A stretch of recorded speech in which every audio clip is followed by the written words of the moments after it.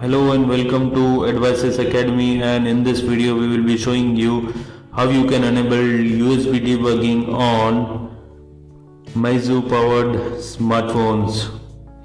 So this is the Meizu M2 smartphone, and we will be going through enabling the USB debugging by going through settings, then go through the option of accessibility. Under that you will find the option of developer options, and there right up over the top we have the USB option. Just slide to enable and slide to disable, click on confirm yes, and USB debugging is right now enabled on your device. So that's it from us. If you like this video, thumbs up button is for you, and please subscribe to our YouTube channel.